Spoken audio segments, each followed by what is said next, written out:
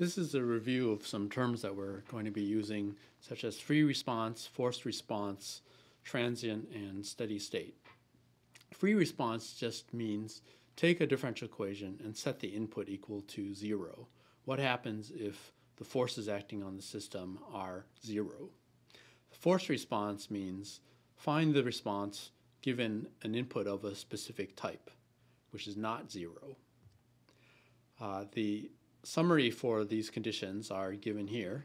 Free means turn the input to 0, which is usually the right-hand side of your equation if you put it in input-output form. And if there are non-zero initial conditions, they'll be told to you. As far as a forced response goes, the type of input is going to be specified, and if we don't tell you, assume 0 initial conditions for all of the output variables and their derivatives.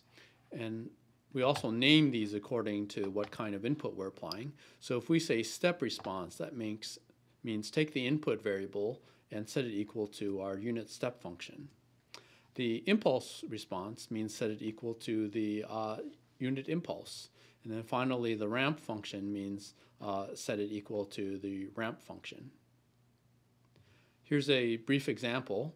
We have a differential equation where u of t is used as the input, but we're not told what u of t is.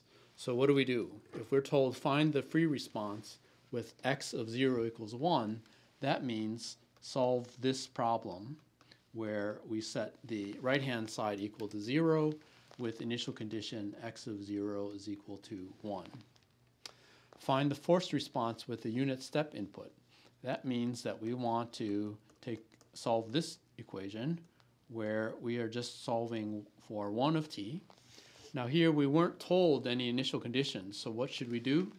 We should assume x of 0 is equal to 0. Find the step response. Well, this is the same thing. We want to set u equal to 1 of t.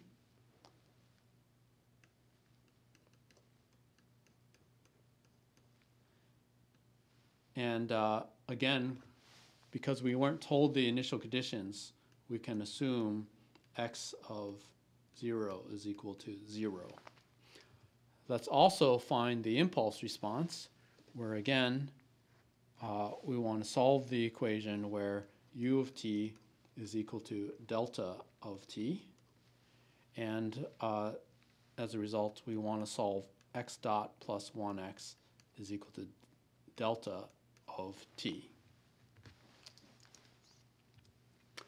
Let's also talk about transients and steady state.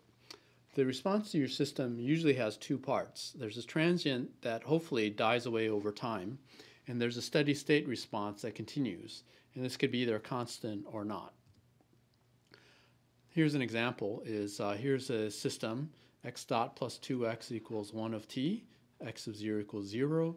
We follow our usual steps and we find this response. And there's one part that is constant. It's never going to go away.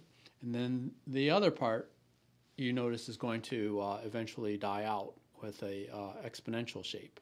So the first part we'll call steady state, and the second part we'll call the transient. Here's another example, is we want to find the transient and the steady state here. So what part is the steady state? Well, the 1 here is never going to die away, so that's going to be the steady state. And then we have an exponential multiplied by cosine. The cosine is never going to go away, but the good news is it's multiplied by an exponential, which is going to die away. And so we know that this is going to be the transient part. So again, we label the steady state and the transient. Anytime that you have an exponential, it's going to die with a minus sign, it's going to die away.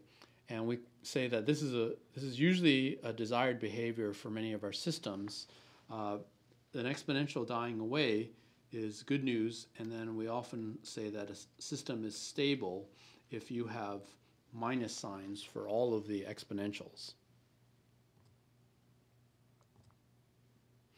Here are some cases where steady states can be either a constant or can be oscillating. If you imagine, so we already saw this example where the 1/2 is the steady state, but if you have a case where you have x of t equals e to the negative 1t minus cosine 2t, this first part is transient, but the second part is going to oscillate steadily, and it's never going to go away. It's still a steady state because this behavior is going to be periodic, and so you know what it's going to be doing for all time.